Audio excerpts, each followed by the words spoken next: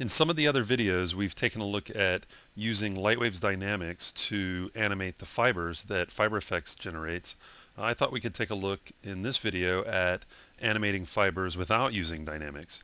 So there's a bunch of different ways that we can go about doing it. This is one way. Say we have a field of grass and we wanted to have either wind passing through it, or we wanted to give the appearance of something rolling over the grass, pressing it down and displacing it.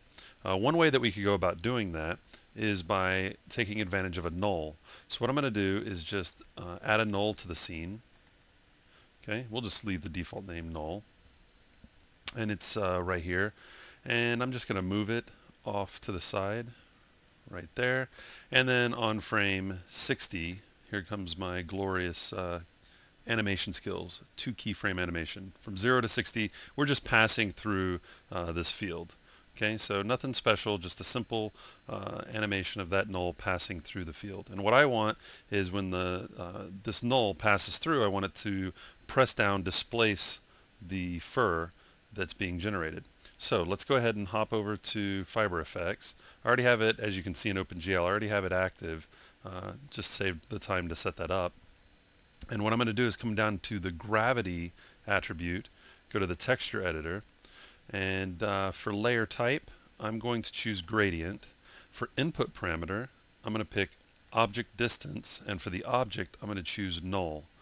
And I'm going to say when it's right on top of the null, let's try 200.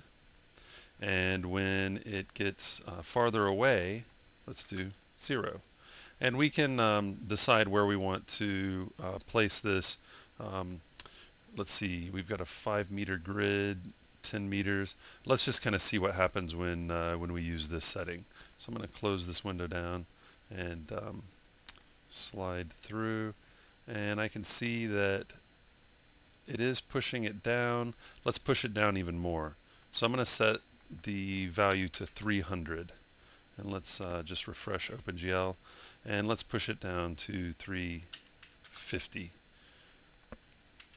Okay, so we definitely have it pushing down. Let's take a look at this. I'm just going to kind of scrub through, and you can see that as the null passes through, based on the distance of the null from 0 out, and we can determine how large of a radius we want based on just moving that second key in the gradient.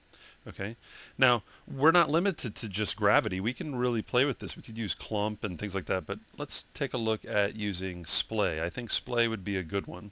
I'm just going to come over here and copy this setup, and then come over to splay and paste it. Now I have a feeling that 350 for the value of splay is going to be too much. Let's just try 100. Okay, and let's get towards the end. Yeah, there we go. It's not just gravity that's leaning it over. Now we've got some splay going on, and let's just increase that value a little more just to see what we can get. Okay, that's even better. Okay, so we could go and adjust other attributes, but let's just see what happens when we use gravity and when we use splay.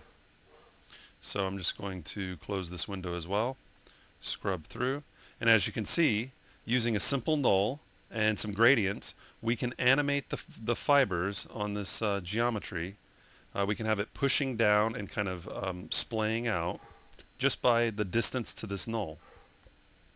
There are a lot of other ways that we can go about animating fibers that are generated with Fiber Effects, but this is just one example, and again, it's easy to set up, and you can get a lot of control just based off of the different attributes using the same gradient with just slightly different values for the distance to object.